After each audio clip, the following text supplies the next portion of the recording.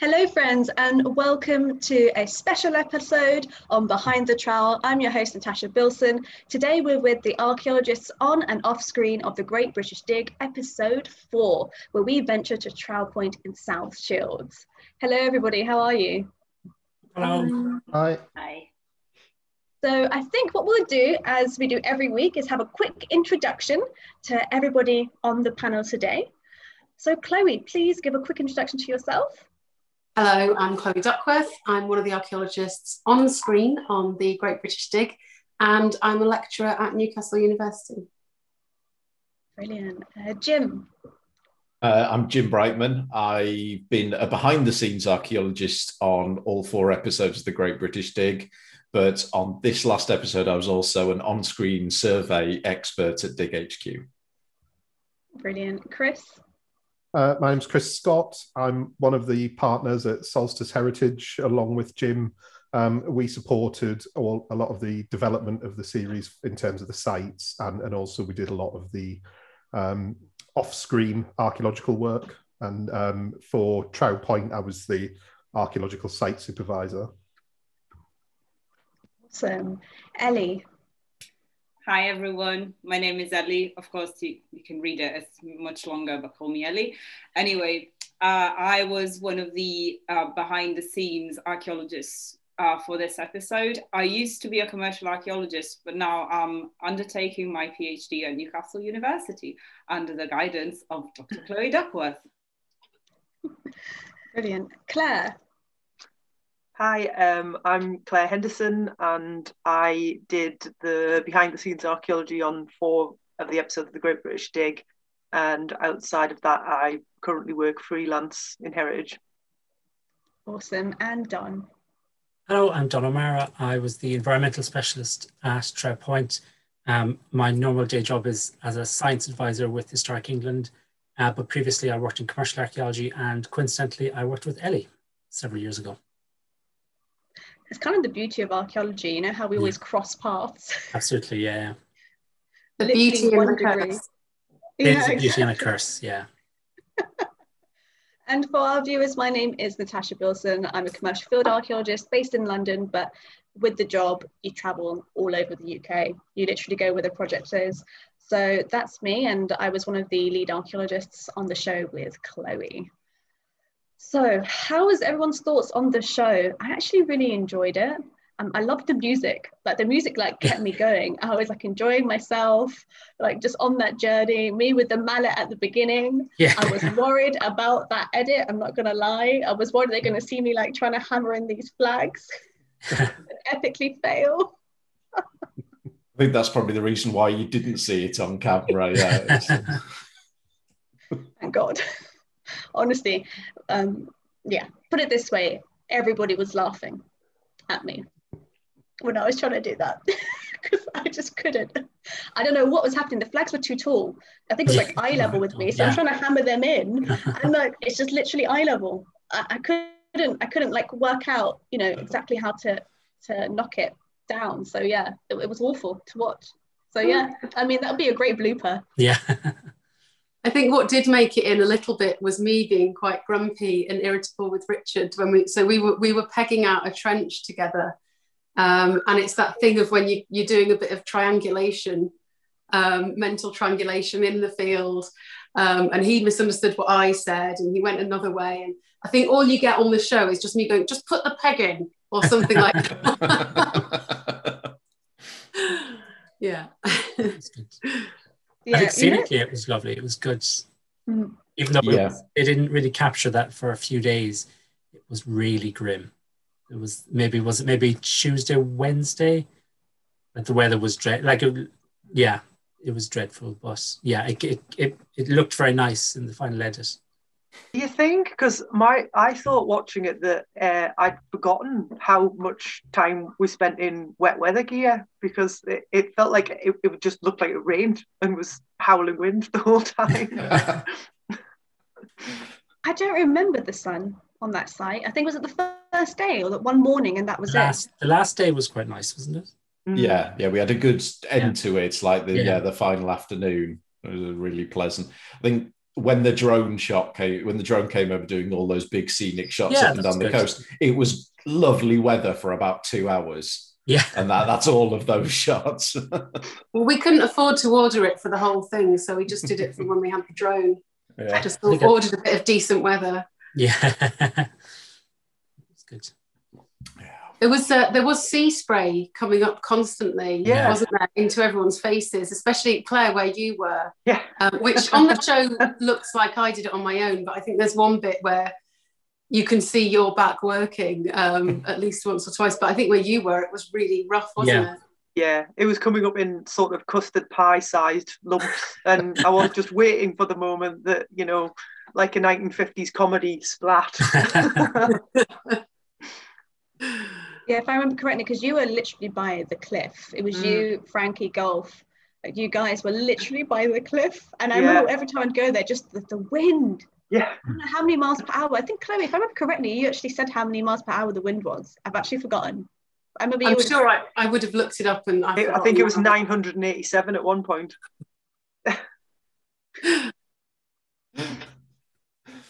So what was your, talking about the sea foam or the sea froth, what was your most memorable parts on the dig? It's okay if it didn't make the show. What was the most memorable parts for anyone? Returfing. I think I enjoyed the standing down at the sea, talking to Hugh about coastal erosion. That was good. That was quite memorable. There's a good photo of me taken by one of the crew, and it looks like I'm kind of ranting, or I'm looking for people to join a crew to hunt a whale that killed my friends or something. But it was good. That was one of the days when it was quite stormy, so the waves behind us were quite dramatic. So it was a good day to talk about something like coastal erosion. But I also did get a very happy message from my mother, who I was glad I was wearing a big coat. So our takeaway thing from the whole episode was that you wore a big coat. I'm glad to see that. Yes, thanks, Mum. I'm at my 30s. I can't take care of myself. So, that was good. I must admit. Yeah, sorry, Anne. Oh, no worries. I think my most memorable moment is when I was digging down the weapons pit. Every day, of course, there would be locals coming up to see what was going on. And there was this lady saying, "Oh, you're digging this? That's what we used to call when I was younger. When I was a child, I used to come and play here. And we used to call this the poo hole." Yeah. We'd find loads of dog poos in here. And I was so pleased to hear that. And of course, everything was already deturfed and I was way further down. But you still think, yeah. Well, there's a very, very rich organic layer at the top here, isn't there? With a distinct smell. Yeah. So yeah, that was quite memorable. And Jim, how about your bit? How about your bit on camera? How was that? It was really good. It was very brief. I don't say that because I'm bitter or something. Why didn't they have more? No, it was we'd said right at the outset, because as Chris said, we were kind of we were involved in the early stages, so in the planning, looking for sites, the initial research. And Trow Point is a site that Chris has known about and had a real sort of personal interest in for years, decades, possibly. So when we'd suggested this, and one of the things we should say, it's referenced in the programme, but it's owned by the National Trust, the site. And one of the things we thought would be of huge benefit was to do a full earthwork survey, because no one really knew what the extent of everything was, what was actually going on up there. So we'd pitched it to the production company when we looked like we were going to do Trow Point. Said, well, we really need to do this. We need a surveyor to do it. And they said, oh, well, can one of you do it? And so, well, yeah, I can. They're like, oh, great, right, you're going on camera then, because we need a survey expert. I was like, oh, okay then. But actually, when it came down to it in the end, that wasn't staged, the stuff. I was genuinely doing that bit of survey work anyway when Hugh and Richard came to talk to me. So it was like 10 minutes out of a full day of survey work. And that was that. And then I needed to go down and look at old maps on the computer so that I could have a chat with you. And so my experience was just like a normal archaeologist, like on the other ones, the other episodes, really just occasionally someone stuck a camera in front of me. And I've had some very nice feedback, mainly from my mother, who says I look lovely on camera. So there we go. It was a beautiful moment where you're sitting in Dig HQ and Hugh's chatting to you and you sort of look up at him and flutter your eyelashes, Jim, which I really enjoyed. It was entirely involuntary, and I mean we've all spent a little bit of time in close proximity to Hugh on these programs, and I think that all of us would have done that or have done that. I was just unfortunate enough to have it caught on camera and a gift by Chloe. Well, I had to have my revenge for the gift that was made of me. Yes, although it wasn't you that did that. No, so you're just paying forward the the chain reaction. Yeah. I thought, the survey stuff, I really enjoyed this episode because I felt that it covered a lot of things. I was quite sort of complainy in the last live stream about some of the elements of the previous episode, just kind of being concerned as an archaeologist that, about how things come across. And I thought, watching this episode, I thought we've got survey in here, we're explaining how that ties in. There are a few bits where we're explaining stratigraphy. There's one bit where, we don't really find anything, and that's answering a question as well. And I felt like it really did get across a lot of the more archaeological side of things, as well as the community, which of course it's also 50% about the community. I don't know if other people felt that, but I really enjoyed this episode. Yeah, very much so.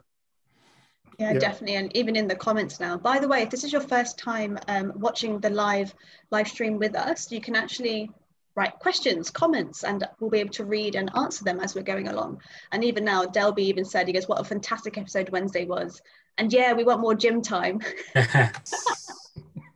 We'll screenshot that. We'll screenshot that and send it. Yeah, definitely. Email that straight to Channel 4. Yeah.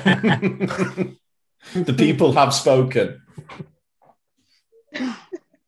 Brilliant. You might just be asking for the gyms to reopen, though, via any means you can. Brilliant. We even had a comment here from Nigel Sadler. Thank you for your comment, Nigel. Hello team, South Shields was the best yet, being straightforward and less fanciful than the garden digs. The survey work certainly added to the programme.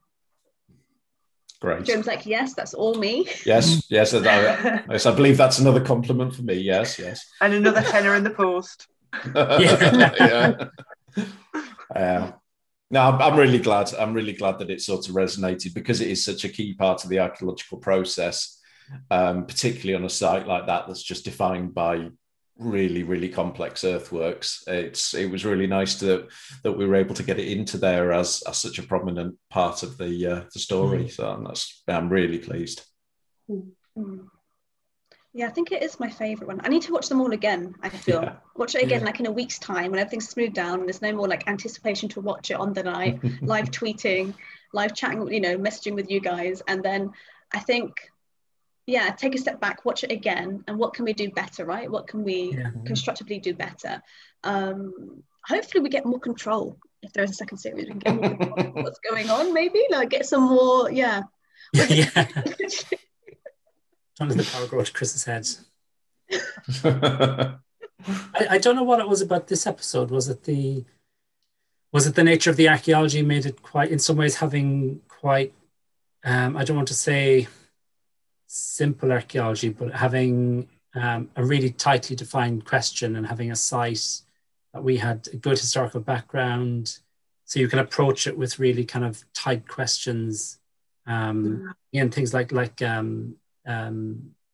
various specialisms for the survey, for the mapping, bring in the history. It was a good mix. I don't know. I can't really put my finger on, because the archaeology at all the other sites was also very interesting. But I think Trow Point was it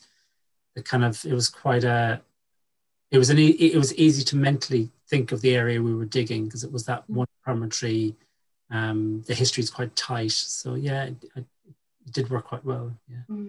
I think there were lots of things that worked for this site, I think obviously we've said it every time on this, following all the episodes, but obviously the programme leans on the work of others every week. Yeah.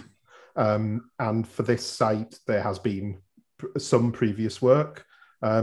Richard, I think, mentions that it's never been archaeologically excavated, which is true, but it has certainly been looked at from a survey point of view, from a very sort of high level point of view. So the programme leans on that in terms of, and our planning lent on that work particularly in terms of thinking about the questions that we had. I think there's obviously a bit of it as well where the planning is directed by the threat to that site. So that pushed us in certain areas from the threat from coastal erosion, which is a really, really strong driver for the planning that we did. But also I think that comes across, and it directed the questions that we were looking at.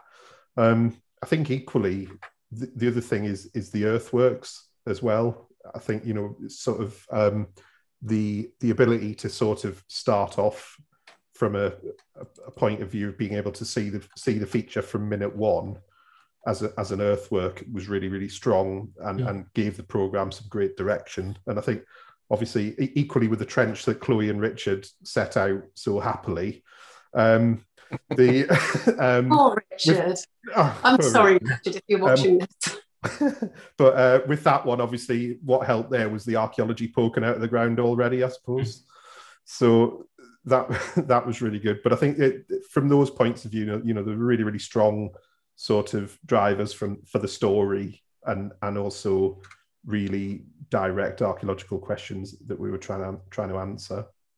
I think one of the things that also struck me when we're doing the one at Trow Point is that the nature of the archaeology and the present landscape in which it exists are quite relatable. So even if you're not an archaeologist, you can imagine standing up on that headland, looking out to sea and perceiving an incoming threat. But you can imagine it coming from behind as well, the way that we were trying to sort of describe. And I know one of the things that struck me was we were excavating a defensive site in a sense when we did Benwell, but you stand in the middle of a housing estate in Newcastle and it's hard to imagine a fort and, you know, why that might feel like a threatened position. But I think there was a real atmosphere to the dig at Trow Point, which I imagine if you work in television meant that perhaps the story resonated more deeply or with more sort of in a more relatable way than some of the other sites. Yeah.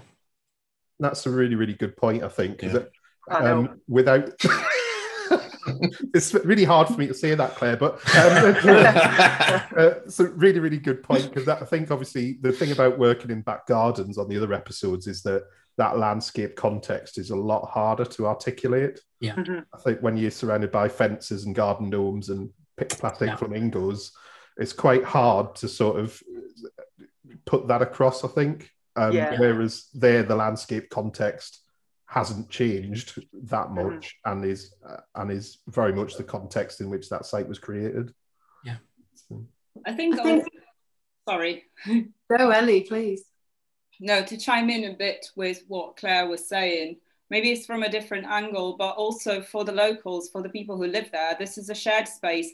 And a lot of people, you can't see this obviously on the footage that came out completely, that was released in the episode, but loads of people came up to me and said, oh yeah, I used to play here as a kid, or like, I don't know, my great-grandparents have always lived here. I remember this place, I've always been here.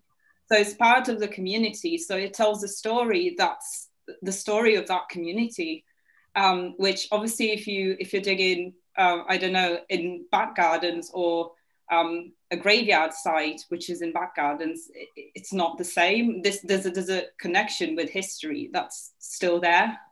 Yeah. And I think, and they're able to contribute things as well, whereas, you know, nobody living in Benwell today can tell us anything about what it was like living there because they're not that old. Whereas in South Shields, you know, a lot of them, even if it was handed down from an older relative, about like Chris, I'm sure he's dying to tell the story about, you know, getting taken to play amongst the asbestos or whatever it was you did as a kid in South Shields. You know, they can actually feel that they're just stopping by, asking what we're doing, but then they're able to give something back. So there was a nice sort of two-way street of information at Trow Point that you didn't necessarily get at the other sites that we worked on. Yeah.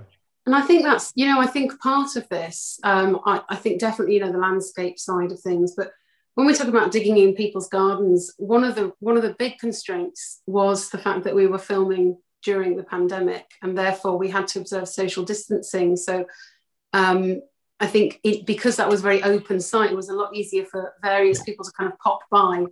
Whereas the real tragedy of doing the garden digs in that period is that, you know, neighbours couldn't be popping into each other's gardens so much. It was just less opportunity for that, and it's a real shame. And I think it would be nice if we can continue to do some things in gardens, but I think also maybe, you know, most community archaeology isn't going to be taking place in people's gardens, so there's no harm in showing both sides of it, I think. I think it's a real nice mix, having the gardens and then community spaces. And again, going back to planning, it was one of the reasons we pushed Trow Point quite hard as an option for this first series, because we felt that it gave that interesting contrast of garden archaeology to public space, to shared community space archaeology, as sort of like a one-off, a special, as it were, within the overall story of the series. And I think we're really pleased that it kind of seemed to have resonated in that way that we'd hoped it would. Which was great. Yeah. No, I think that's a really good point as well, because we it is, you know, Ellie talking about people visiting the site and contributing and things like that is great, because I think you see a bit of that on the programme. And I think, and we saw a huge amount of it on site, and that was brilliant. And it's lovely that came across, I think, in terms of our experience and the programme, because actually one of the reasons we really wanted to do it was that everyone in South Shields uses that space. It is a real community space that everybody really, really values. So to be able to kind of, for the programme, I think, to reflect a bit of that was brilliant. Yeah. I'm certainly really pleased as someone from that community that it saw that you saw that in the programme. I do wonder as well, maybe it's because of the type of archaeology that we're dealing with and the history itself. It is a military site. So I do wonder if that element as well added to the enjoyment of the viewer. Because if you look at the history of documentaries on TV, there is a large focus on military history, military expeditions and things like that. So battlefield archaeology is very popular, and a lot of people can kind of relate to it because obviously it's so close in history. It's a generation ago. You know, there's a lot of oral histories that are still there and a lot of documentation. So I do wonder as well if that factors into the enjoyment for the public. I wonder.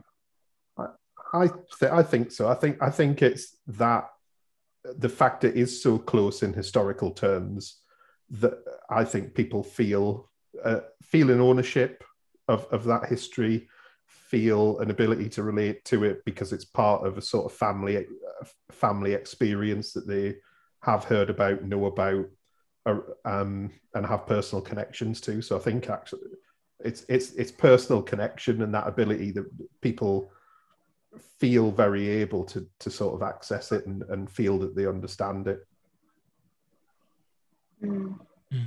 Definitely. And even here, comment from Nigel again, thank you, Nigel. Military or industrial archaeology is a really good way of involving a community, as usually the finds can connect with living memory. Yeah, it's one of those things, isn't it? Like when you get those glass bottles, is it cobble neck? I always forget the name. The ones with the marble inside the neck. People love them, and even stoneware bottles, they love it because they know exactly what that is. Yeah.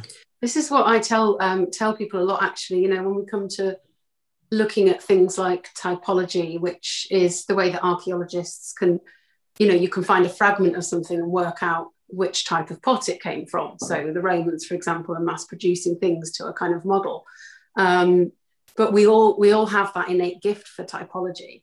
It's just that we tend to apply it to the world around us now. So, you know, it's the same thing as knowing that something looks like it's from the 70s or the 80s or whatever.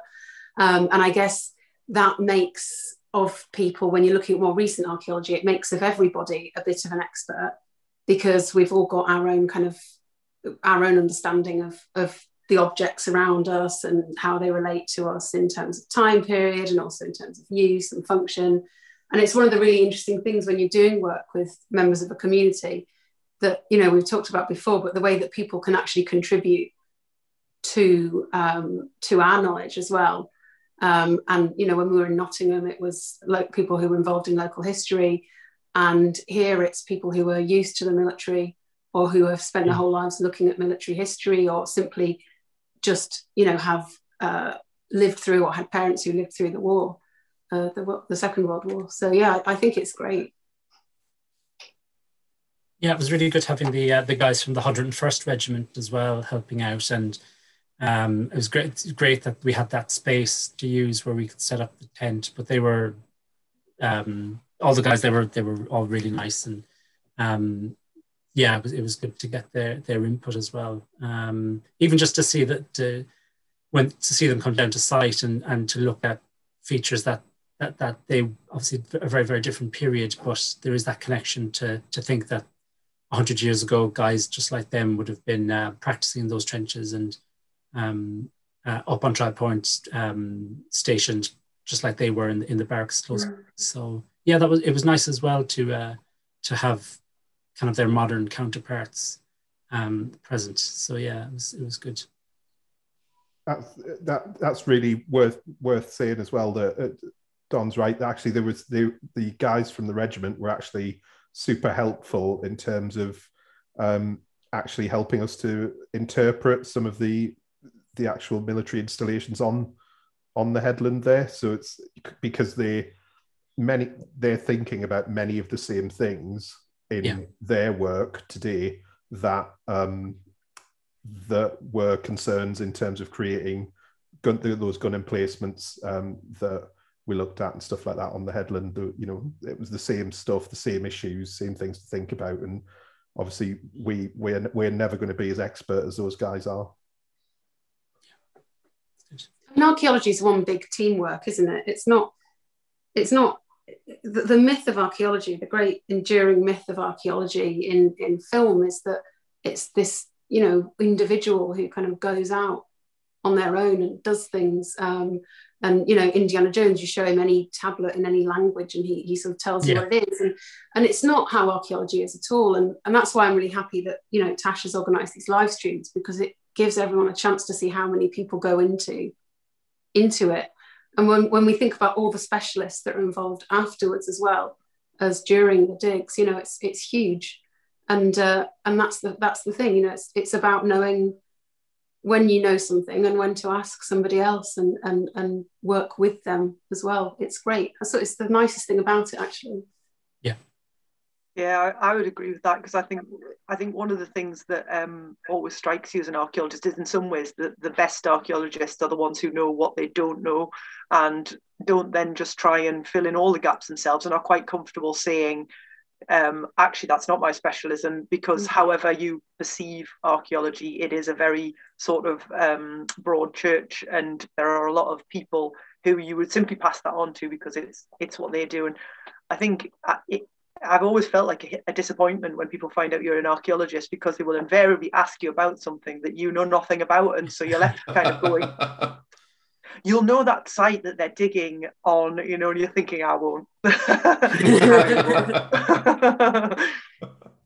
That does also sound like a big load of excuses for being an archaeologist, and it's very much that as well, you know. It's the mark of a true expert, being able to say, I don't know, I think. Yeah. I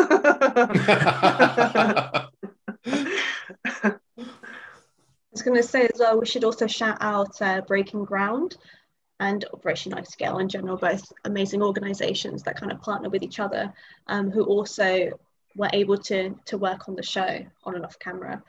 It was fantastic seeing them again. I personally worked with them back in 2013. So for me, I was like, yes. Now it feels like even more like really cool to have more members, you know, who are so keen to work in it. Have you worked with them before, Don?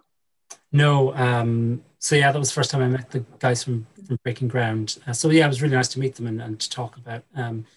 They've been doing work on a whole range of different sites.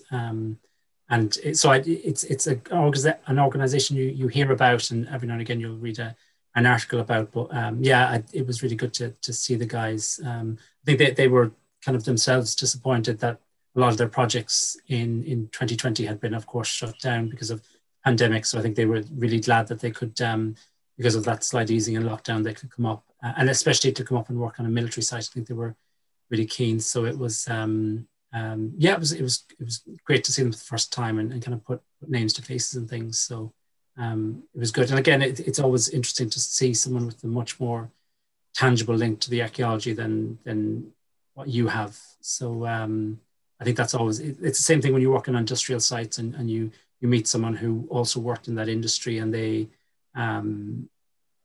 just have a very different way of looking at the remains, and even the way they talk about the archaeology. It's with far more of a kind of a tangible link to it. Even if it's a military site that could be 200 years old, a site that they would of course never have been on, but still they've got that kind of connection. So if you speak to a metal worker and you're on a blast furnace site, they'll just be thinking about it in a very different way, and that's always good as well. And I suppose when we're all professional archaeologists, we're kind of you forget how much there's a lot of kind of groupthink as well, and you interpret things because it's just the way kind of you're taught to think about things.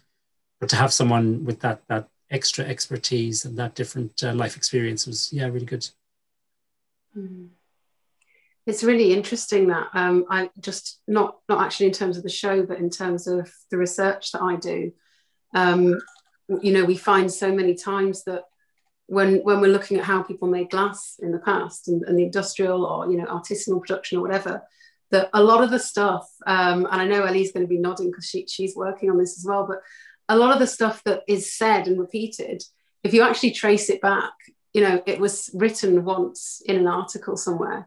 Yeah. And then, it becomes repeated so many times that it becomes a truth. And when you actually break it down and you do some experimental archaeology and try to reconstruct that thing, you find out that the reality is completely different. And so it is really interesting how those myths sometimes get generated. And it's as you say, Don, it's because we can't be an expert in everything. And that's the other thing about archaeology. Especially if you're working in the commercial sector in the UK, you could be digging all manner of sites. Yeah. All over the place. And so you pick up a huge amount of general knowledge, but also you have to then look at, how you can get some of the more specialist interpretation in. Yeah. Yeah. So it was good. Just was Dickie Bennett was the main guy there from Breaking Ground, and Dickie just had a very different way of thinking about the site, and it's that having that kind of back and forth and thinking about different things. It was really good. Really added to it. It's a shame we didn't make the show like our discussions with each other sometimes. I know could have a whole other just a whole separate one of us chatting and disagreeing with each other, and because that is what I think I love the most about working in archaeology in the commercial setting most of the time. When we're on the large projects anyway, that's what I miss when I'm by myself. When you're on certain projects by yourself, and then when you're on the large excavations, I enjoy interacting with others as we're interpreting something. And that's I kind of wish that maybe a little bit of that would have got in, but then I don't know how interesting that is to the public. They'll just be like, why are these people like looking at these two things, and what's their problem? Why are they arguing over this? It's two different colors of brown. I think I get it's when you work on something for the whole, because they must shoot throughout the whole week. There must be 100 hours of footage, literally 100 hours goes back to the cutting room, and it's when you've worked on something for the week, I think as in the program's fantastic and they did a great job, but you could do a whole other program looking at a slightly different aspect of the site that we just don't have time to talk about. You could have done a whole program on the quarrying and the quarry evidence, but that's yeah. It's when you see a whole week's worth of work fitting into 47 minutes. So yeah, it reminds you how so much else you could talk about, even for what is effectively a not particularly large archaeological intervention into a site that isn't particularly big, but yeah, there's so much else you could talk about. So we could have done a whole program on remember the bird watchers? Oh God! Oh yeah. Was it a taiga flycatcher? Yeah, I think they normally nest in eastern Siberia, Mongolia area, and they then fly down to South Asia and Southeast Asia for the summer. But for some reason, yeah, I think it had been a long time since one was in Britain. But there must have been 50 people there one day. yeah. I think the best thing about that, though, was that we spent quite a lot of time in small groups up on Trow Point, watching the people down there, watching the bird, going, isn't that weird? Isn't that weird? They travelled all that way to all stare at that rock. And you think they could equally have been standing, nudging each other and going, aren't they weird? Yeah. Standing up there in this horrible weather. What are they doing? Yeah. Arguing about the colour of soil. Weird. Yeah. They're all stood up there just looking down holes. All stood there. Yeah. What are they doing? You'd much better look at something that actually moves. Yeah. Yeah. Yeah. Definitely. I think it was so fun. You're right, though, about the bird watchers. I think if I remember correctly, it was James from the Lighthouse, which is part of the National Trust, who came, I think, for a day to visit us. And he was telling us, I remember he was telling me, because I went down, I kind of dossed off work a little bit. I was like, I want to see this bird. So I went down there, literally, I don't know where it was. Nobody would talk to me. They were all so possessed over their cameras. They literally, nobody was talking. They were all just looking in their zooms. It's like, excuse me. You should have just said, there it is. Start running. I see it. Or just pretend to be the bird. Just flat out. Or just clap to agitate the bird. Yeah. Shout really loudly and try and frighten it. Yeah. I think that's considered bad form in watching. Well, it was about like a 200-meter long cliff or something. Yeah. So they'd cluster where it was, and then suddenly the bird would fly about 100 meters down the cliff, and they'd all pick up their cameras and run down in a big group. It was fabulous to watch. Was good. It really was. I would, but it's a tiny bird. It's kind of small blackbirds. It's kind of robin sized. Yeah, so it's. You know a lot about this, Don. You know a lot of facts about this bird. I think there's something we don't know here, isn't there? I was revealing something on the live stream. How do you think the poor bird feels? You know, I mean, all those tiny little birds and all these blooming people pointing massive long cameras at it, and then the archaeologists watching them, and then that's just. It must feel. I suppose it feels quite special. Maybe I don't know. Yeah. It's probably thinking, how am I going to get home? It's like thousands of miles away. But yeah. I think it was there for 3 days, if I remember correctly. Yeah. For anyone just tuning in, we're talking about bird watching. Yeah. We'll get back to the archaeology now. Yeah. By the way, I don't think normally at the beginning of every stream we quickly talk about the permissions that we needed to excavate. Actually, let's quickly touch upon that now before we continue, because I think it's quite important for everyone to understand the process.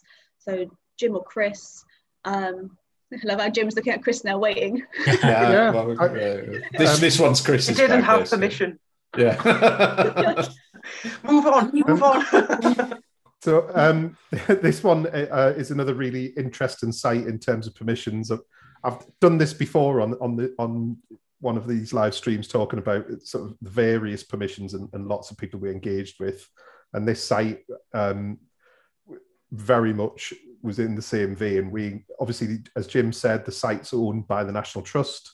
So we worked in partnership throughout with the National Trust, who have their own archaeological advisors, and the Trust not only have their own archaeological advisors, they also have a property team who's responsible for that property. So we engaged with the Trust at both those levels, and they were fantastically helpful and absolutely brilliant to work with. and they were very supportive of that and of the work that we did. As in fact were Natural England, because it's worth saying that not only is the site a National Trust property with its own sort of level of protection as a guardianship site of the National Trust, it's also a site of special scientific interest. So we engaged with Natural England about that, who were also incredibly helpful. Who else? Oh, the local authority archaeological curators we engaged with. They're great, aren't they? They're great curators. They are super people. They're the best. Yeah. Clare used to be a local authority archaeological curator, for anyone who missed that or didn't get it. Footnote. That was no less subtle than Chris's sales pitch there, going on about how the National Trust are. They are brilliant. They're brilliant. But it's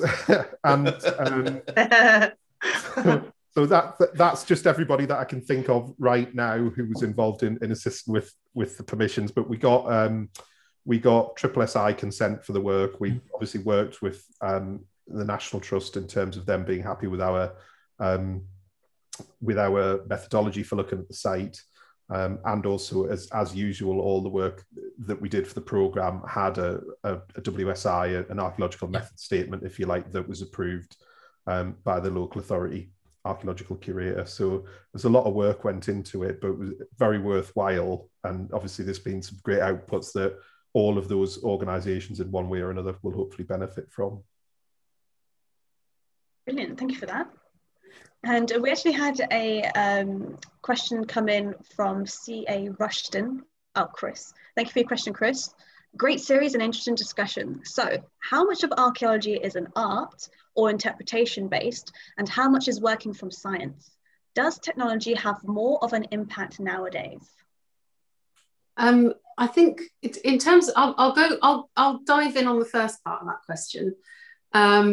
Archaeology uses science, but the science can be interpreted in different ways. And so as an archaeological scientist myself, I think we have to be quite careful to distinguish between the conclusions from scientific techniques, which can be very robust, and then how those are interpreted. So there can be good and bad interpretations. And the classic case study for that right now is in the way that ancient DNA is being interpreted. And there's a huge amount of debate in archaeology about how the DNA of, in some cases, that this is being kind of oversimplified. And so there's good science, but then it's what you do with it, I think would be my answer to that. I think with archaeological excavation, it's very important to think that for something to be truly scientific, it needs to be repeatable. But with excavation, you have one shot at it. As you dig down, you're just effectively destroying the layers in an organized way. So I think that's the one thing. There are lots of scientific techniques, and for example, Chloe's scientific study of glass, you can take those samples and perhaps run different tests or expose them to different techniques. So in that sense, there are some aspects of archaeology that are repeatable, but in terms of excavation and the way you collect the information, you have one shot at it. So I think it's that's why the process of excavation needs to be so carefully organized. You have to prepare a lot in advance. I think oftentimes people might approach a site with great enthusiasm, but it's really that kind of that slightly tedious planning bit, and people won't have seen it on screen, but all the work that Chris and are doing in preparation for the site to think, well, what... Nobody saw that off screen either. But that's the kind of thing where that's the one element that separates archaeology from being kind of a true science, is that process of collecting the information when you're doing excavation is not repeatable. So that's why we have to be the paperwork and the measuring and the whole process has to be so carefully controlled. That's a good point though, because I think there's a lot of subjectivity in archaeology, and the way everything from the colour that one person would describe a soil to the colour somebody else would, right through to your final interpretation of what that site represents. And we try and sort of control that as much as possible through control descriptions, etc. And that is, it probably, it wouldn't make great telly, and it's often quite boring to do, if I'm honest. I mean, nobody really relishes the point where you have to stop digging and looking for things and draw it all, or photograph it, or but it's very necessary, I think, as when you're trying to if you like, you know, remove variables from what you're doing. I think season 2 needs a Clare's Munsell soil chart corner, like every episode. Clare does 5 minutes on whether this is mid-yellow brown or mid-grey brown. I get very concerned about describing context, because I think, although we do have those set terminologies, I think one person's yellowish grey, you know, is another person's greyish red. Or I did work with someone who on a watching brief, who were obviously extremely bored, described one layer as brown as the fur on the back of a rabbit's neck. I think there was one, the colour of bears. I think that descriptions on context sheets. I feel like I wrote something on one of the context sheets from one of these digs for the amusement of whoever did the post-ex. But I don't think it's surfaced yet then. I'm trying to think which one it was, and I don't know. I remember having a good chat with you, Ellie, when we were at Trow Point and you were drawing the section of the weapons pit. And I can't remember what you were talking about, interpretation and how it differs. But you were also saying that, you know, you thought that ultimately in the big picture, the differences would be minor. I think something like, I'm going to let you explain it. So yeah, basically, I was going to chime in on that actually, because I think of archaeology. So I want to say first, because I'm very passionate about it, field archaeology is a specialism. So a lot of people think that they can go and dig up stuff. That's not how it works. It is a specialism in its own right. So if you're a commercial archaeologist and you do field archaeology, you're a specialist. So having said this and set this straight, what I was saying is, yes, of course, I would define archaeology as a qualitative discipline, if that makes sense, because it's so subjective. But what I was saying, so when I was drawing the section, I had my story. Of course, we have in jargon lumpers and splitters, right? So people who see different layers, whereas maybe I may be seeing, so they are the splitters, and maybe I see 2 layers. Of course, each layer is an event. If the events are minor and your mind lumps them together, it doesn't matter. If ultimately the story you're telling, if it's got a slight variation, but the overall picture is the main story, the big story that you're telling is the same. You could have, you know, people telling different stories, but if the main elements are there, it doesn't really matter. So that's how I see it, because again, you could have, you know, we could all be given the same archaeological section, I mean, with the different soils, and then draw it. We'd all come up with a slightly different drawing, because there could be many factors in. There could be experience, there could be how your mind works, who you are. But if we all, in the end of the day, tell the same, a similar story with all the main elements that are there, we've done our job. And obviously along our story, we support our story with the finds that we can have coming from layers. We may not have any. But yeah, in the end of the day, if, you know, if the main message comes through, that's all it takes. That's a really good point there. It's like something, it just reminds me of when we have a lens or the interface between 2 different deposits. Some people may give that a context numbers, the other may not. They may just document it on when they're drawing the section, and that's about it. And maybe they might mention it in the sheet, one of the context sheets.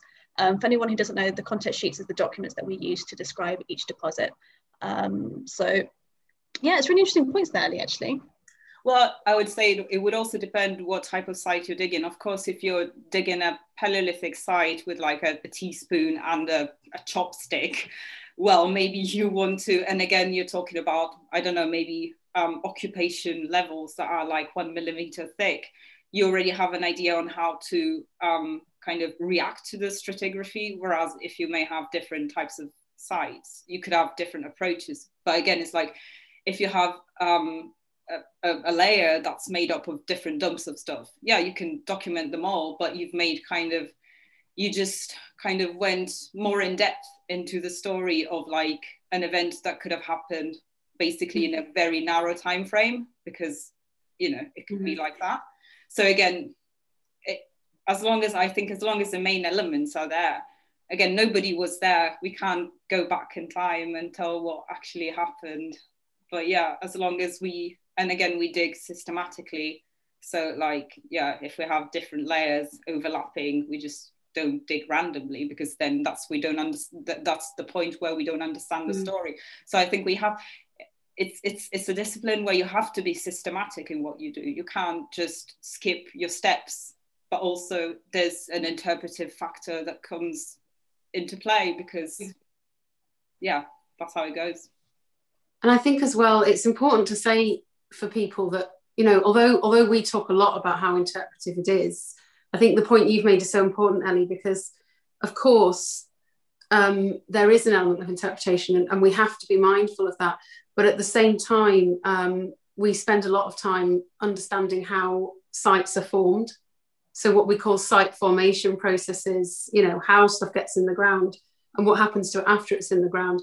And so we apply the same principle that's applied in geology, which is that, if this is the way that something happens today, if we watch, say, something eroding and look at what that does, then we can assume that, a similar sort of thing eroding in the past would have responded in the same way. So we spend a lot of time, although it's not scientific in the sense that no site is repeatable, there's a lot of time and energy spent into understanding why things look the way they do and what that's linked back to.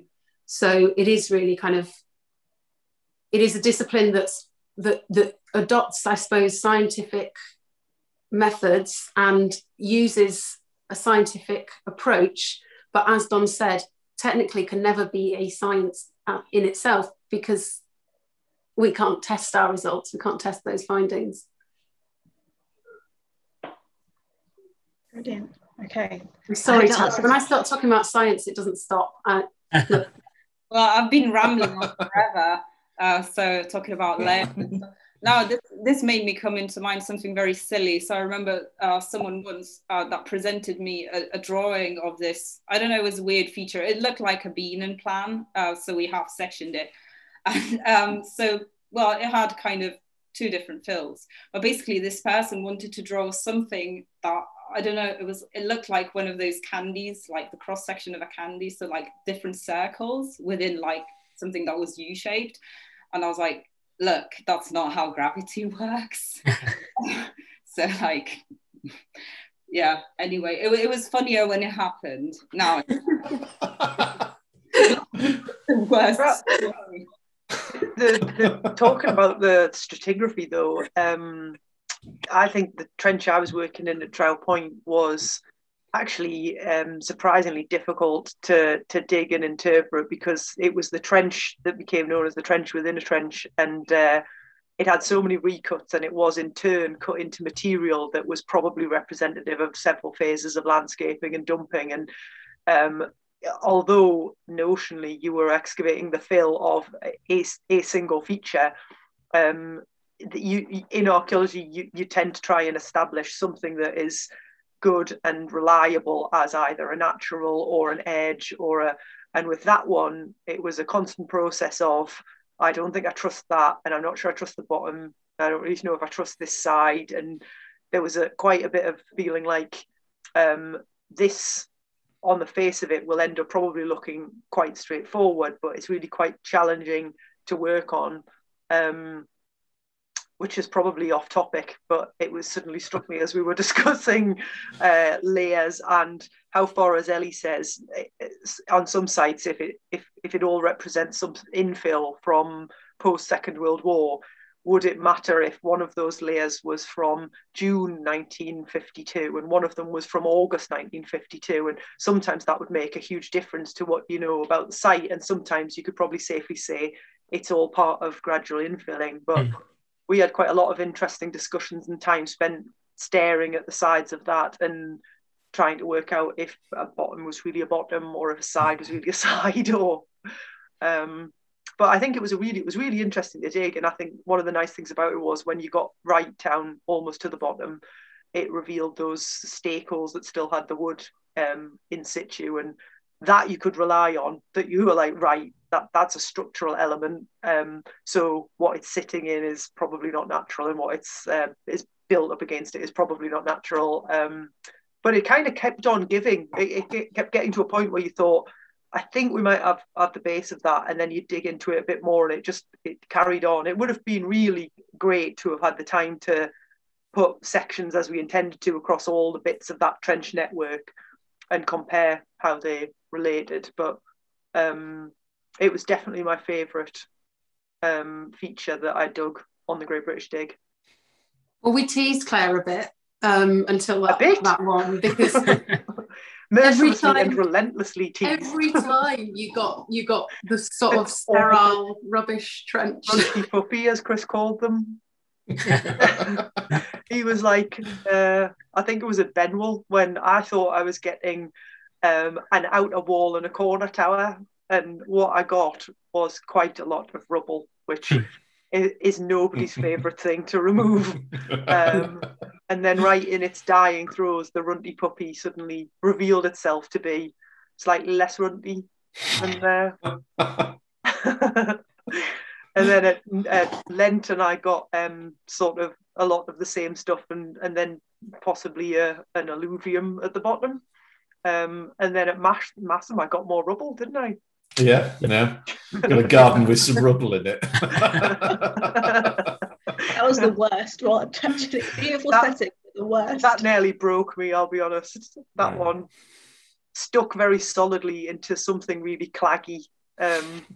So long I was alone picking up. Sorry, I'm going to a dark place. Let's change the subject. I remember finding you in the garden in Massam. You'd constructed yourself a sort of little nest in a swing seat. Do you know what it is? I really think that the people who owned that house were very worried I was setting up some kind of shanty town in their garden at that point. I think they had deep fears that I wasn't leaving. I had the frame of their swing with a really kind of mud splattered tarpaulin draped over it, and their garden seat dragged inside, where I was sitting quite comfortably out of the rain, working hard. And but I don't think aesthetically it was really enhancing their beautiful garden very much. No, you looked like you were protesting like the building of a new bypass or something. It looked like the world's rubbishest mini Glastonbury. I've got several videos that I made that day from both inside my little garden shanty town and from outside as well, that I sent to my family to let them see what I get up to when I'm at work, you know. We watch a lot of Ed Stafford survival shows in our family, and so I really felt like if Ed could see me in that garden, he'd be really proud of the job that I'd done, staying alive in the downpours, using only what I had to hand.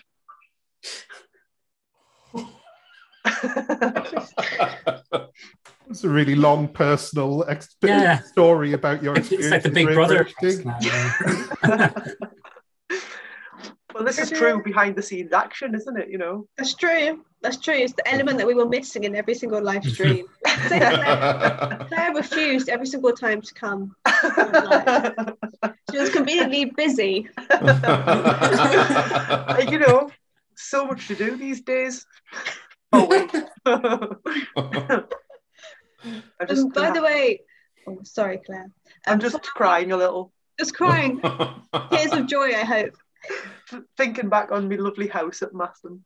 That was a beautiful garden, but it was called the Secret Garden. It was lovely. And honestly, I didn't actually see that garden until the end, so I didn't know where you were. So it was a secret.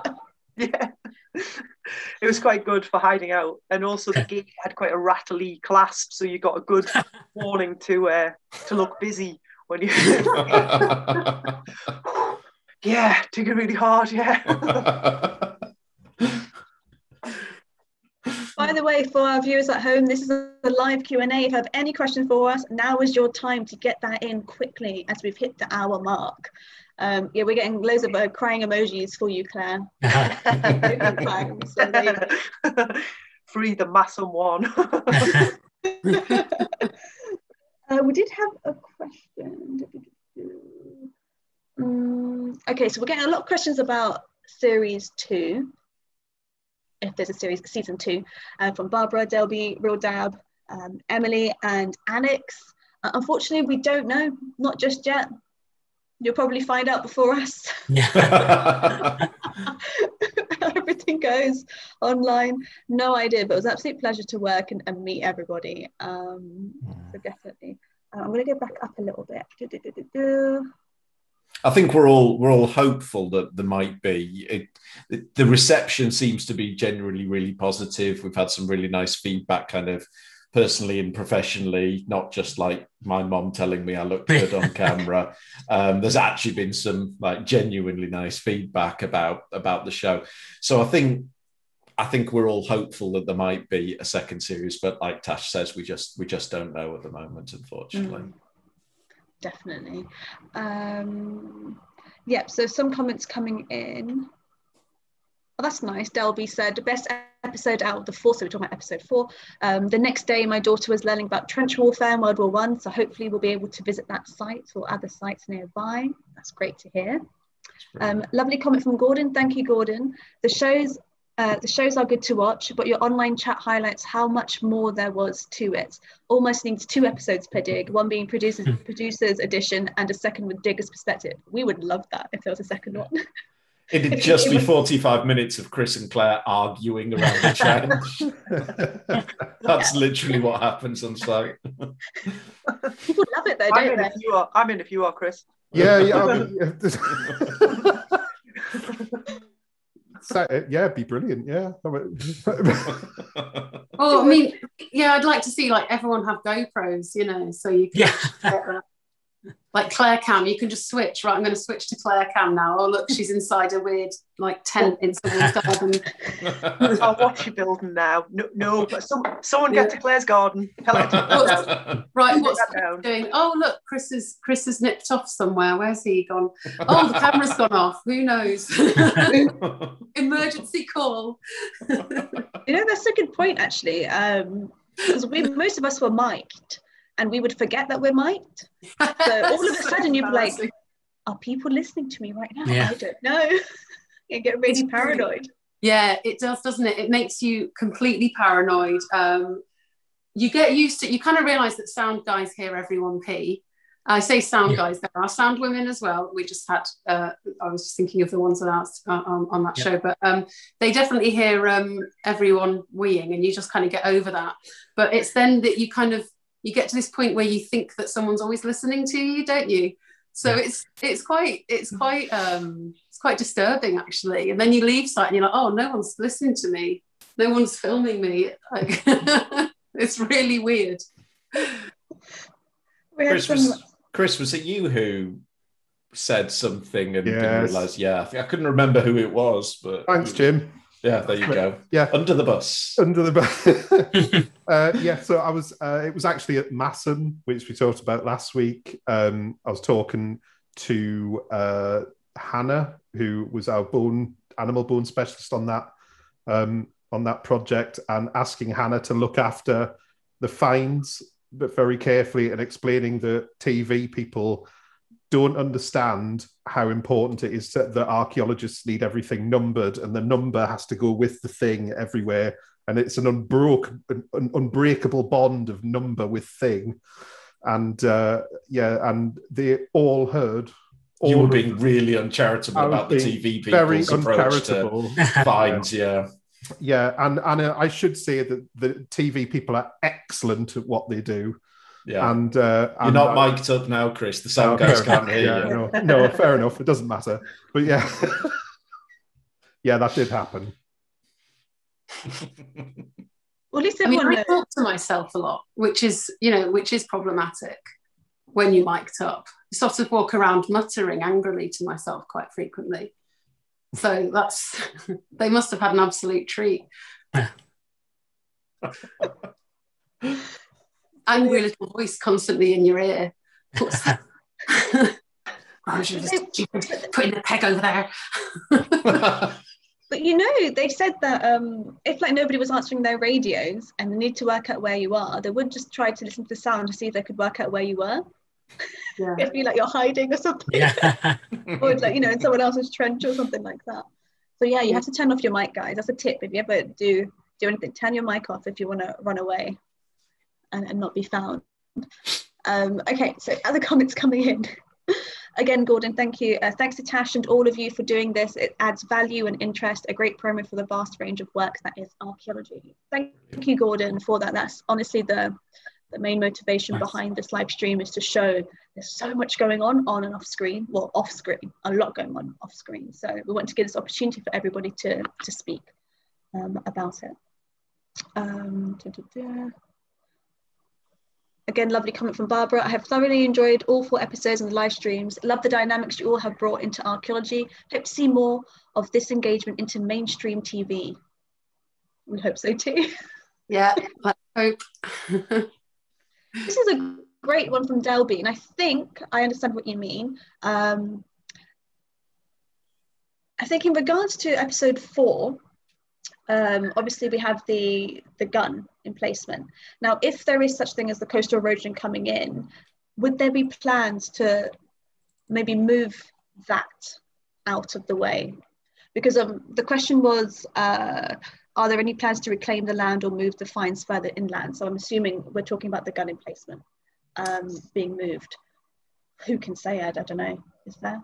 I suppose it's worth, I suppose, pointing out that that gun emplacement is actually a listed building, so it in and of itself has historic significance, which is recognised through a Grade 2 listing, particularly of the emplacement. The gun itself is actually a replica already.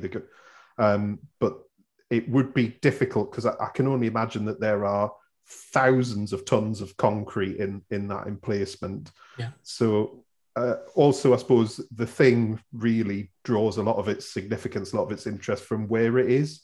So removed from that, would it have the same interest? I'm not too sure, even if you could pick it up and move it. But it's I suppose it's worth saying, as has been said already, as Don said, we did take apart a little bit of that site and destroy a little bit of it to understand a bit more. But that site is one of the reasons that the program went there and did the work that we did, is because it's recognised. It's been recognised through work that Historic England have commissioned, that site needs to be investigated before it's lost. So it was seen through it was recognised through the North East Rapid Coastal Zone Assessment, which sort of looked at the archaeology of the North East Coast as a site of particular interest and also particular threat.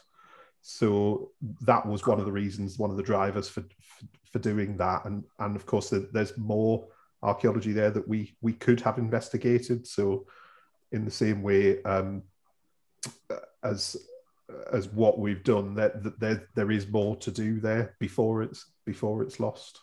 Yeah. Brilliant. Thank you for that. And yeah, and you're right. I think about its location does add something to it, the significance, and what would it be outside of that context. It's an interesting point there, actually. I don't think it will have the same, not value, but the same like appeal as a cannon, for example. When a cannon's taken out of place, people love the look of that, but at least you can move that around a lot more easier. Yeah. Okay, other questions. Craig. Thank you, Craig Rycroft, for your comments. First saying, couldn't agree more, no frills archaeology, it was great. And then, very valid point, Craig. Craig mentions, a disappointing thing about this week's show is that we don't have a funny meme. We do have something, but you might not have seen it, and that was Jim. Yeah, Chloe's pushing that quite hard. I did making Princess Di eyes. Yeah. There's a little gif on Twitter, I think, of Jim fluttering his eyes. Very reminiscent of the famous Princess Diana interview from the 90s. Yeah. The sort of looking up. Yeah, that was what it was modelled on. So I'm glad you caught that. Brilliant. This is interesting, Nigel. First of all, thank you for setting this up. It's a real treat to be able to talk back to programme makers. If it hadn't been for Radio Times piece, I would have missed everything. It's really interesting actually to do the promotional element of the show and public interest. I think if we were able to get a second series, hopefully we'd be able to do more with it. If they give us material to post, that is. I'd love to. And this is another point, thank you, I didn't think about that, from Alex. We do have a room on Clubhouse called Archaeology and History 101. So if you do have iPhone, only for iPhone or iOS users at the moment, you can come and head over to our club where Chloe is also a member.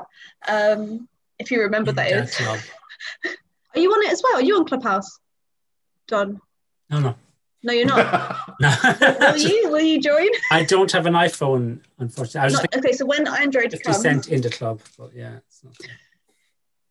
Okay, so just so you guys know that we are also on there, so you'll be able to chat to us every day, actually. Monday to Friday, every day at 2 p.m. GMT. I'm on there with some other archaeologists and historians chatting away different topics every day. And on Sundays at between 4 and 5 p.m. as well. Plugging myself in. Anyway, and by the way, if any of you have an iPhone or get an iPhone, let me know and I'll send you an invite. And then you have to come and talk to me on there. You can't escape me now. Always. Let's see what else. I think I've answered all the questions so far. If there's any more questions, viewers, please write them right now before we go offline. And Ellie, how was your experience this time digging in your lovely weapon pit? I think that's what we interpreted as in the end. Yeah, this time as in compared to which other time, Were you not on the first? Wait, was this? I can't remember. You weren't, were you? I was meant to be, but then I don't remember why it happened, because now time is a concept and memories are a concept that's a bit alien to me. So I don't know. It was a good experience. The part I didn't enjoy, which I never enjoy anyway, and also back in my commercial archaeology days, I would rely on diggers to do that, is the deturfing and backfilling.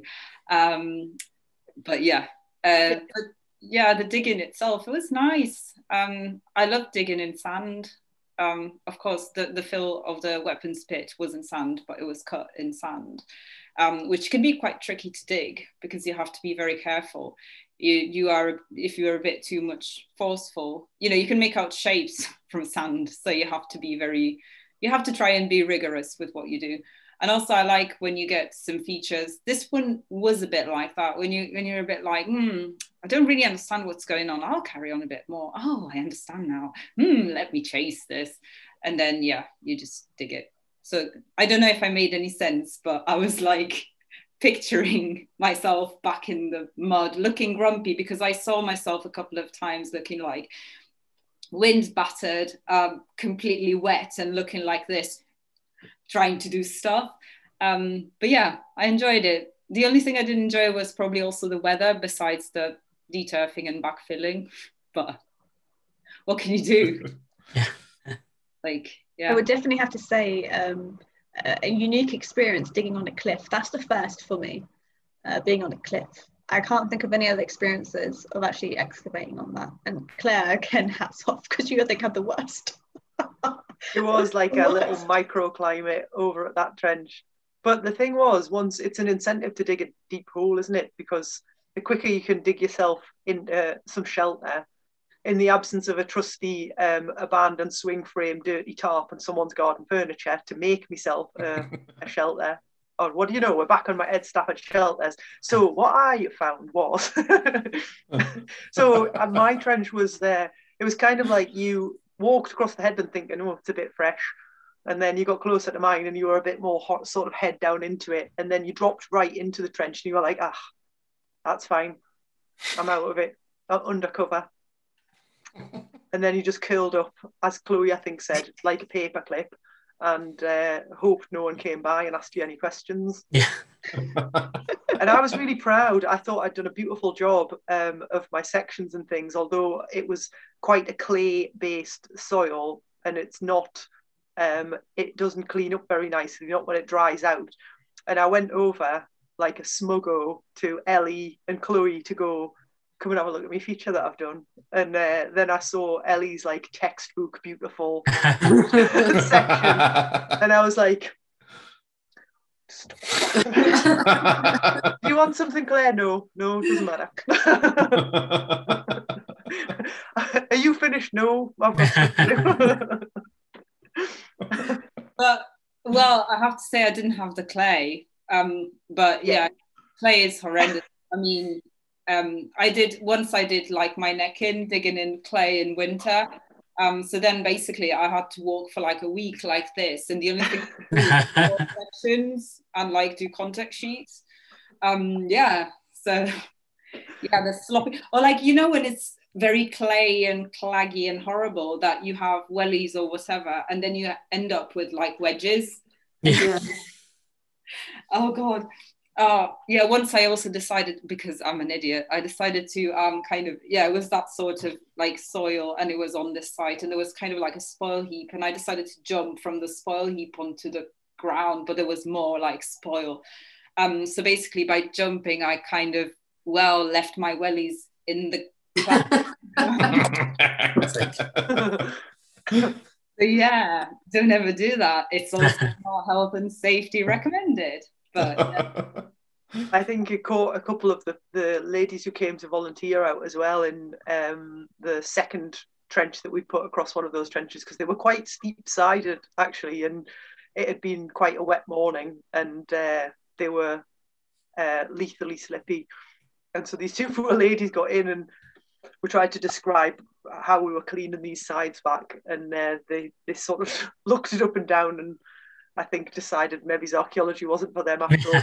They did some valiant troweling of the top bits, and one lady had a really lovely bright yellow mac on, and I said to her, I hate to break this to you, but I don't think your mac will stay that clean for very long. And our friend turned to me and went, trust me, it will look exactly the same when she gets out of the strength. And it did, not a speck on it. As you're covered ones, yeah. Got to shout out to some of the locals who came even on the worst wet days, because there were a couple of people who were coming even when it was horrendous. Hats off to them, because I wouldn't have if I'd had the choice. I can't remember his name, but he was the chap who was digging with you a lot, Chloe, up in the who was on camera. He was brilliant. He came back on backfill day, like after the cameras had gone. Oh wow. He just rocked up with his own spade and shovel. It was like, right, do you need a hand, lads? And me and Chris were like, wow. Volunteers coming back on backfill day after the cameras have cut. It's like fantastic. That's South Shields for you. I know, yeah. He was lovely. He was a lovely guy, really lovely. It was nice as well. I know. I think people were wondering why we had quite a lot in the kind of northeast, and I know you guys said before, Chris and Jim, that you were partly thinking when you kind of put forward those sites, you were partly thinking about obviously the virus and everything, but it was quite nice that then some of the people that were involved, like Chris, South Shields, and we had one of the diggers that was in that episode and also in Benwell was Gulfarine, who is also from Benwell as well, or lives in Benwell. So there were even among the team, there were lots of kind of local connections. It was great. Yeah. No, I mean, in part, we looked at a lot of sites for the episodes, and through various reasons, some sites we weren't able to incorporate into the series just through time, and things like that, and kind of working with people just ran out of time on some sites. So just in part just so happened that we ended up with sites more in the sort of north of England, and then obviously in Nottingham as well. if another series happens, I think we obviously would love to get out and do. You can't call a program the Great British Dig and not try and get about the place and do and do more. But it just so happened that was the case. Obviously, from my point of view, I'm delighted for having lived in South Shields for 10 years and having loads of family there to dig a site in South Shields. Of course, but I only moved away from South Shields, moved an hour and a half away from South Shields 2 months before digging in South Shields, having wanted to dig that site for 10 years. But there we go. And your mum got to bring your birthday present out, didn't she? Thanks for that, Claire. And then didn't you bring your packed lunch that day? You forgot it as well.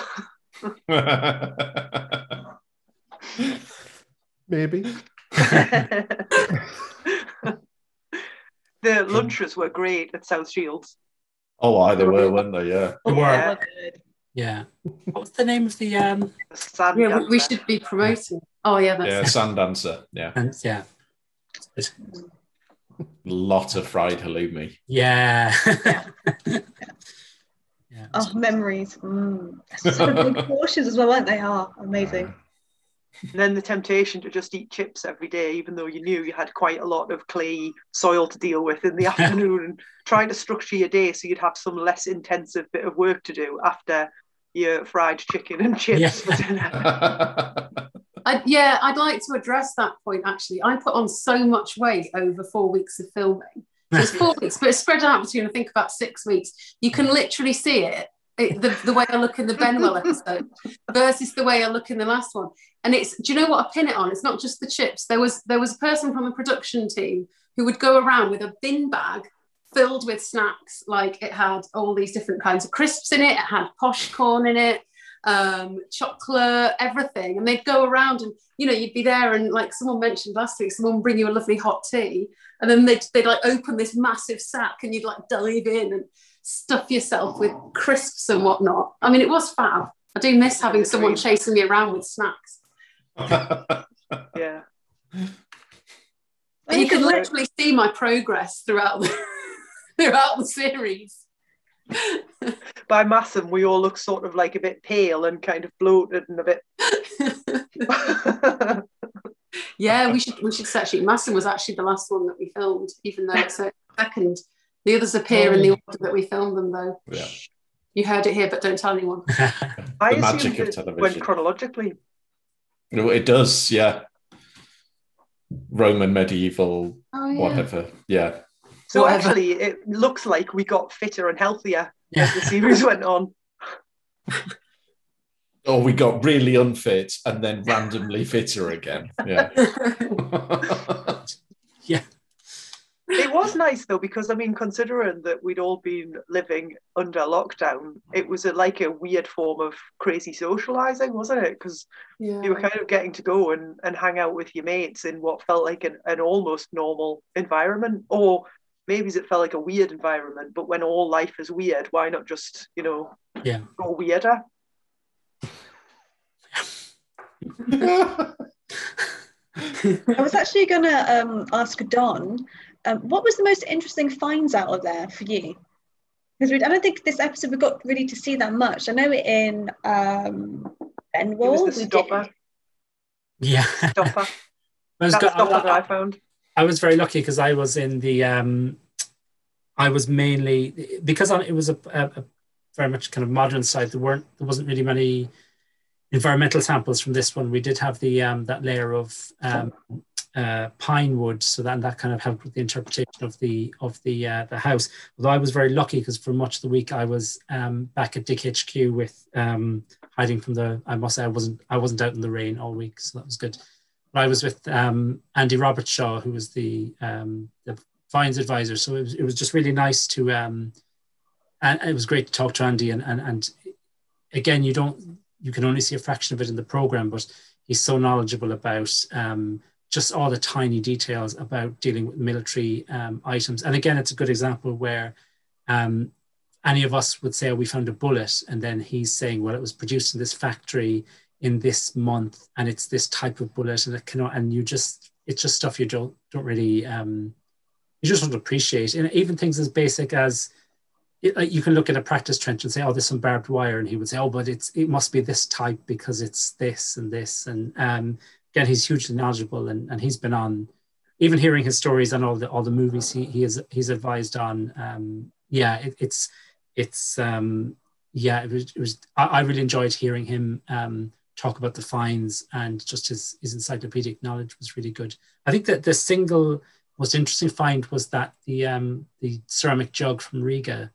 Again, just as an unusual item, but as Tash said in the program, there is that Baltic trade between the Northeast and the Baltic states and Scandinavia, and it's just a really it's a very tangible example of that trade. But it was a nice find, and we can link it to that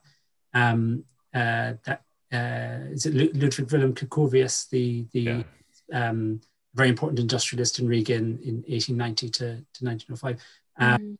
So I thought that was really a single piece that had a big story, but it was good.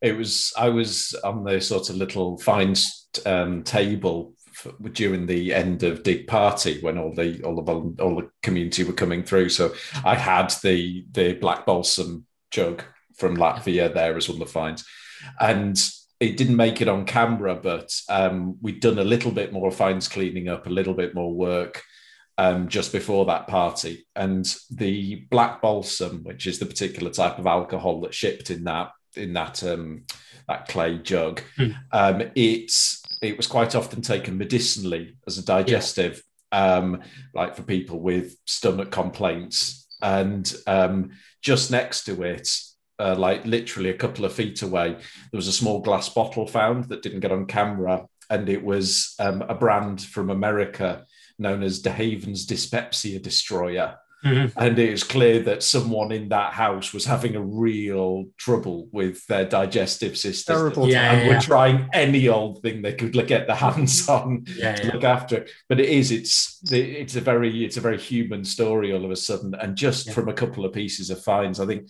the black balsam jug was fabulous. But in the context of that house with a bunch of other little bits and pieces like that, it was great fun. It was lovely. It's good. Yeah, finding that bottle, I remember I was there. Robin just pulled it out. I think I just jumped out of the trench, and then I think I went to shovel or something, and then Robin just pulls this out, and we're all like, he's like, oh, sweet, yeah, you got a stoneware bottle, and then he's wiping it, and he's like, wait a minute, that's not English. And then I was like, crap. Panic. Literally, I remember I was like, Robin, just 1 second, please. Took a photo, called my husband. I was like, here you go, Robin. I was like, Sasha, I need you to have a look at this right now. I go, because I know if I start Googling, it's going to take me way too long to understand what I'm reading. Can you please tell me what it is? And you've got like 4 minutes. I could see the camera crew coming, and I was like, literally, can you just tell me right now what everything is? And he did.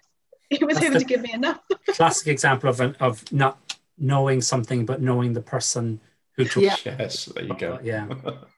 Knowing enough to know who to ask, isn't it? Being able to recognise what it is. Yeah, exactly. I love that bottle. My grandfather was Latvian, and he was from Riga. So it's always nice. It's not a place that people tend to think about, Latvia. Yeah. But yeah, it was a lovely find. It really was. Definitely my fave. Shame we couldn't talk about it more, but fine, whatever. I'll get over it. But it's so lovely, the bit that's in there, because it's so obvious how excited you are with it as well. Yeah. And it was genuine, I saw you bouncing around the site with that thing. Yeah, it definitely was. It's one of us chasing after you with a fines bag, trying to get it bagged and numbered. Yeah. I think you even made the long walk over to my windy hellhole to show me that. Just show what you were missing out on. Yeah. Well, my stopper, those two War Department stoppers that came out of the trench are one of my favourite things that we found on any of the digs. Because I think, again, when you're trying to establish a chronology within a certain time period of what belongs to which period, they're pretty good for going, right, this will really help nail something down, because it's a Bakelite stopper or whatever that says War Department on it. That will be dateable. I really enjoyed it didn't really get much airtime, but we found a 10p piece that was actually from 1968, which is actually pre-decimalisation. So we were all quite confused by that, and then, you know, get the phone out and look it up. And it turns out they minted a few of them before decimalisation kicked in. I don't know, it's like getting people used to it or whatever. Yeah. But I thought, what a cool find. Like, you know, there can't be that many of those out there, really. I can imagine someone going up to Trow Point and saying, this rubbish will never catch on, and just like... Yeah. Yeah, we found those coppers that we found in my trench. There was like 2 little discrete scatters of them, and I think I had this whole sad vision of a you know, a family up there having like their picnic on their day out at the coast and promising their kids ice creams before they got the bus home, and then they get to the ice cream stand and they've lost all their coppers out of their pocket, and you know, that's it. Yeah. The kids have to get on the bus in tears and the whole day's ruined. So you're at a site. Let's just nail this down. You're at a site where soldiers were training before they went off to war, and presumably quite a lot of them would have been killed. And you managed to make a tragedy out of a story of a family having a picnic. It's a talent. It's a real talent. And what were we saying about archaeology being subjective again? I've got 4 coins and I've basically created this whole scenario that I can picture, you know, little Johnny and Katie on the bus home. Yeah. But Daddy, what about my ice cream? Maybe I'm actually flashing back to something that happened in my childhood. I don't know my parents. I think so. This is a great question from Gordon that's just popped up. How long does it take to research and prepare for an episode and later post-production? We don't see that side, but they're obviously also essential components to the programs. Chris or Jim? I think there's how long would we like it to take, and how long does it take? Did it take? Yeah. That's there's 2 very different answers there. With this one, it was what we assume to be a very compressed timescale, because there was the worry about a second lockdown. We'd just come out of lockdown 1. We had a very narrow window for filming. And we had to get everything in place. We had to get on the ground, and we had definite deadlines for that. So it was probably a couple of months at most for all the research, all the admin for the first 4 sites for this series 1. In an ideal world, I think we'd hope to have more like 3 or 4 months minimum lead in to this sort of thing. In the event, we managed to get all the due diligence done. We did all the research we needed. Got everything done, but it was very tight. In terms of after the fact, the TV side of it, we finished filming in, it was late October, wasn't it? At Massam. Yeah. Massam was the last one filmed, and that was towards the back end of October we wrapped. And is that what TV people say? Did I use that word right? And then we saw a first cut just before Christmas, and all the programs were delivered to Channel 4 just early in the new year. So they did it was a 2-month turnaround, which I understand is quite a tight schedule. I think they would have, in an ideal world, liked more, but because of the nature of how weird 2020 was for everyone in the entire world, this was done under slightly unusual circumstances. So that's to the best of my recollection anyway. Brilliant. Let's see. I'm going to start wrapping it up now, everybody. And don't forget to hit that like, share, and subscribe button on the actual video itself, because you are all commenting on the live chat. So if you can head over after the video is finished and put an actual comment, that'd be amazing. And we've got links to everybody's socials and websites as well. So check out Solstice Heritage, Archaeologic's YouTube channel, and then I'll put the Twitter accounts of these 3. I just realized where I am might not be the same as where you are on YouTube. Yeah. But anyway. You're just pointing. I'm just pointing. Yeah. But we need to get Don's videos on Instagram or even on YouTube themselves, because he puts them only on Twitter right now, and they are brilliant, but they're only on Twitter. So you're not being accessible, are you, Don? Only fans. That's the right word? Am I saying that right?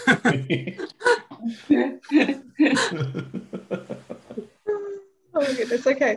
I'm going to have nightmares about that now, about Don being on OnlyFans. Let me just check. Ali, what were you going to say?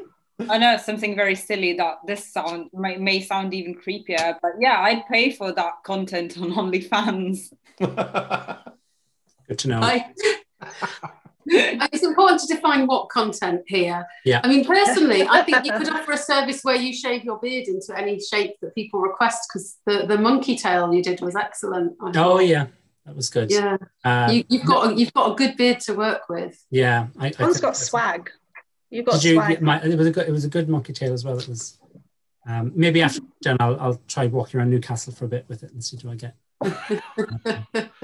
Anyway, by content, I meant just the things that Don posts on Twitter. Yes, yeah. But I think, yeah, you could move on.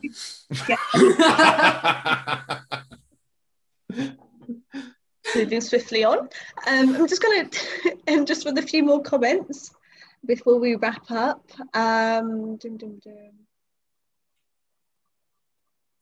There's a nice comment from Craig. I'm just going to sum up a little bit. How did everyone feel about being on camera? Because obviously there's being in a trench and you're digging and you're talking to each other, and then there's a camera. Or if you remember there's a camera, sometimes we're being filmed and we don't know the camera's nearby because you forget, become so used to seeing everybody. So how did it feel for everybody? And for example, for Chloe and John and myself, we make videos that we put online, but generally by ourselves or somewhere where there's not that many people. So how did it feel transitioning onto TV? I love it. I love the attention, to be honest. I'm not going to lie. It's great. Do you know, like I said, in the Masson episode, you make a comment and then it gets like set to a piano score with a rising crescendo. Yeah. So for me, for a person like me, who's a bit of an extroverted attention seeker, it's fab. I think the one thing that I find strange to get used to is being asked to do the same, to kind of sometimes you because you're trying to create a good scene that will look good on television, you sometimes have to might have 2 or maybe sometimes 3 takes of something. That can be that, but that's interesting. That's all part of the process. And I think the other thing, not probably for an archaeologist, the number one thing is trying to remember that things that you think are uninteresting actually might look quite interesting on television. So the TV production team are always let us know when you're doing something because we might want to film it. And sometimes you think, oh, well, I'm just going to lift these finds because they're just normal, because there's stuff I that's what I do all the time. And the TV production team at Strawberry Blonde, they're always saying, oh, but like make sure there's someone there because they mightn't use the footage, but actually they can turn sometimes what seems quite mundane into quite an important narrative and things that the viewers might be interested in seeing, because they don't see it every day. So yeah, that was good. And conversely, a lot of the stuff we think is interesting apparently is not. Yeah, well, the best example of that was at Lenton, that the students' garden trench, where we were all like, this is what a fabulous section. Look at all that. Look at the stratigraphy. And we ended up calling it a connoisseur's trench. Yeah. Because the TV crew were just like, it's mud, guys. It's different coloured mud. What are you talking about? We're like, can you not see how fabulous that stratigraphy is? Like, no. Yeah, there were like 2 or 3 buried soil horizons in there, weren't there? Brilliant. It was lovely. Yeah, it was a lovely trench, that. The way that particular shade of brown then intersected with the next shade of brown down, I don't know why they couldn't see how exciting. I've got that as a poster on my wall now, that Brightman interface you just talked about.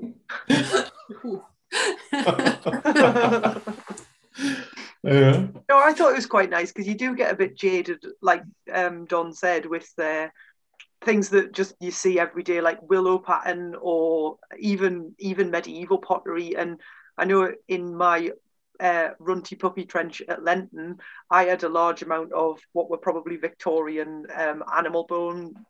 You know, it would just be where people had been chucking them in their backyard, and you were just sort of howking these things out and putting them in the fines tray, and then every member of the TV crew who came by would be fascinated by it, and then you kind of thought, yeah, I suppose we do become a bit, you know, numb to the things that we see all the time and forget that everything's quite fascinating when you're not used to it. So it was quite nice, I think, to sometimes be shaken out of your archaeological curmudgeonly ways and go, actually, I suppose that is exciting. Yeah, that is quite exciting. Well, you did get some classic medieval pot in there, Claire. Yeah, classic medieval. Classic medieval. Yeah, it was the most classically classic bit of medieval pot I think I've ever seen. Sorry, Chloe. That was brilliant. By the way, we had a great comment here from Real Dad. Fantastic show, my kids love it. I was amazed how quickly you were able to identify your finds and how the knowledge just poured out. So there you go, Chloe, with your classic medieval. Yeah. And to be honest, I wonder how many people you converted into liking glass and to finding it interesting. I do wonder, so actually, how many people found, how many of you watching this right now find glass interesting after seeing Chloe talk about it? To be honest, I didn't find it interesting before, and I was like, this is really interesting, actually. Glass is really interesting. It really, really is. Yeah, you just have to give me a show where I just talk about glass, and I'll convert everyone. Yeah. What would you call that? I don't know. Shattered. Yeah. Just you in a bar, and you're just talking about. Yes. At the end of the night, just leaning on the table, I'll tell you about glass. Smashing. You've got to go with smashing. Yes, yeah. Isn't glass smashing with Chloe Duckworth? I mean, I'm there. Disclaimer, please do not smash the glass. The glass was hard to make people smashing. Please do not smash the glass. That is a cameo from my son who's in the room. I didn't know you were a ventriloquist. Yeah. Love it. And last things, actually, before we head off, because it has been an hour and 45 minutes. Always fun when I'm speaking with you guys. Time does fly by. Is there anything any of you'd like to add regarding this episode or even other episodes previously? Anything? Don. To be honest, I can't remember now in Benwell what they showed in regards to environmental archaeology, but I enjoyed watching the process and like even filming you myself. And you were just there washing it all out, washing out the soils, sampling. You did it all. I don't know if it made the edit though. No, I think the remains from Benwell were not particularly. They were very, very typical of what could be called the background noise of a Roman site. So because that area had been so much movement of material, on any Roman site you just get, it's very normal to get very low amounts of charred cereal grains, very low amounts of charcoal.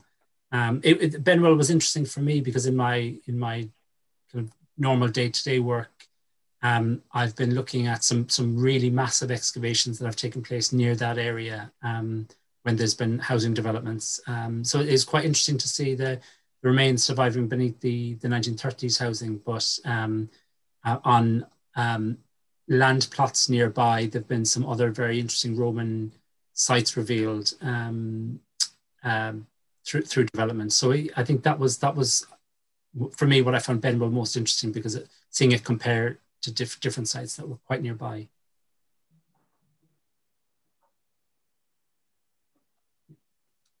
Brilliant. And Claire or Ellie, is there anything else that you'd like to say? I don't know. Like, I think it's been great to be part of that episode. Sorry if you hear this background noise, probably the puppy going.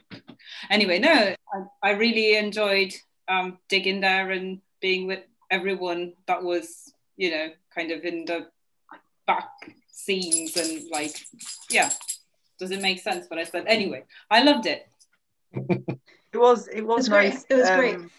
Yeah, it was nice. It's nice to do for a change, because it's something totally different when you work in commercial or field archaeology. And I think one of the things that was nice about it was that the timescales are sort of dictated by the archaeology. For all, we're making a TV show, and that's the reason that we're there.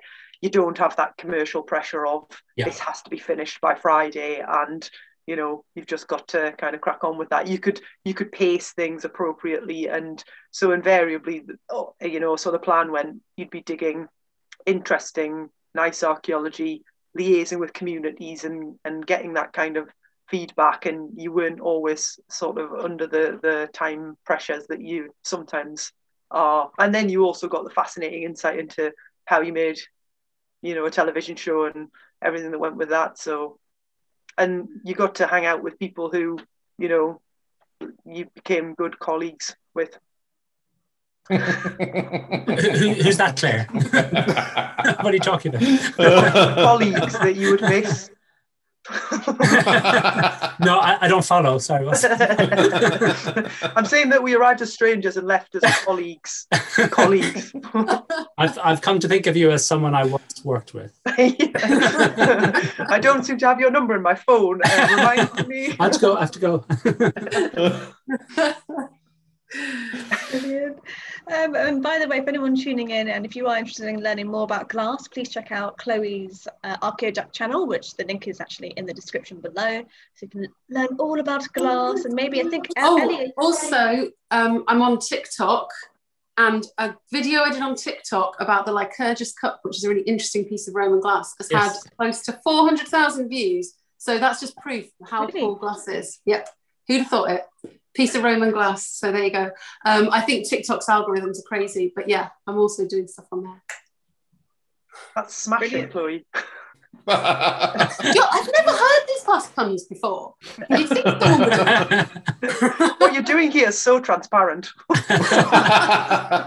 She's blown away. No, I've got nothing. No. I literally, I'm like, I can't think of anything else now. You've got to be sharp when you're trying to think of puns. I think is important. Can I say, actually, we were talking about working with different people. We haven't talked much about the production crew in these live streams. And I seriously doubt any of them will be watching it, to be honest, because they've got, they're not the people that are kind of super interested in archaeology. But I think they are geeks, like we're geeks, right? And they're geeks, but they're geeks in a slightly different way. So I always found that really interesting. Like these two, the kind of very techie people that do all the sound stuff and the video stuff, total geeks for their stuff. We're total geeks for ours. Yeah. And then we kind of meet in the middle over a shared love of outdoor gear. It's just a really weird group of people to bring together. I definitely think that the most interested that they ever seemed in anything I had to say was when I told them the barber outlet was in South Shields and that you could get big discounts. That's true, actually. Barber is cool. I think they did actually go there, by the way. I don't know if you know that. Some of them did go to the South Chilled Outlet, because they didn't bring jackets with them. I remember that. I don't know, but several heads definitely turned sharply when I said, the barber factory's in South Shields. I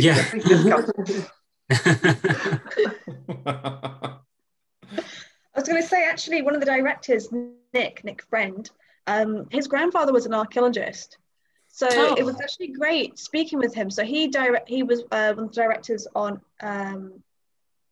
episode 1. Is it episode 1? Yeah, it was Max and Nick. Benwell, it was Benwell, and then this episode, so episode 4 at Massam. So it was actually quite interesting to speak with him and see how he was interpreting what we were doing, because I felt like sometimes he kind of had like two hats on.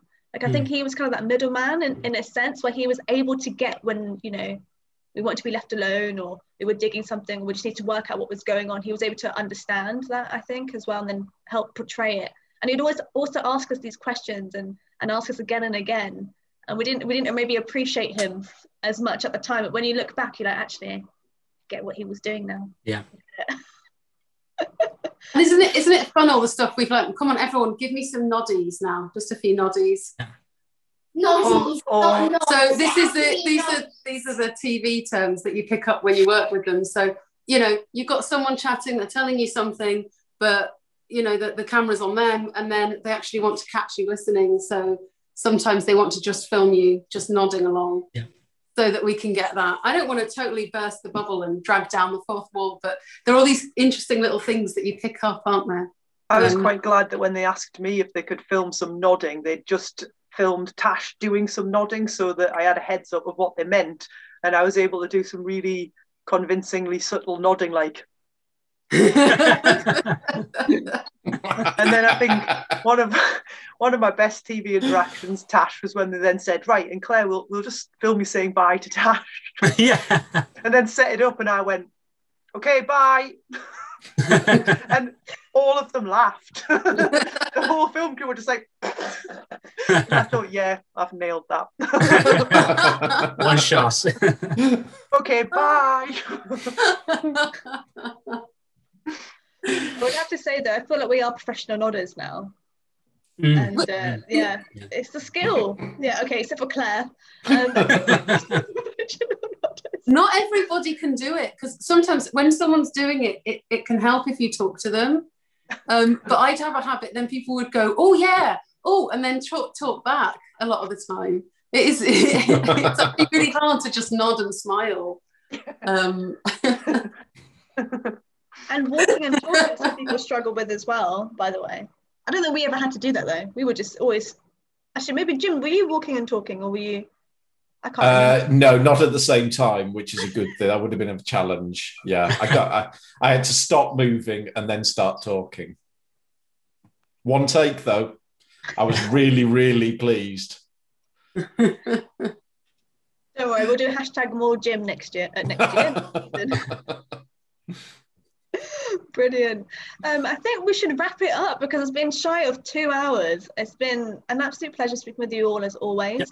Yep. We will be having a kind of a live stream piggybacking off individuals that were in the show, which we will be releasing shortly once I ask everybody involved. Chloe knows what I'm talking about. Hopefully, I'm going to speak in riddles now. But we do have another live stream in the works that's kind of loosely based on the Great British Dig, or how we all connected with each other, but it's more about careers. So keep your eyes open for that one. Hit that subscribe button so you get notified. And again, as always, have a lovely evening, a lovely day whenever you watch this. And hopefully there'll be some more information regarding the archaeology that was found from the show later on in the year that we will make accessible, and we'll post it everywhere. So hopefully you get to see that as well. So thank you so much, everybody, for joining, and see you soon. Bye. Bye. Thank you. Noddies. Goodbye, Noddies. YouTube. Noddies, yeah. Bye.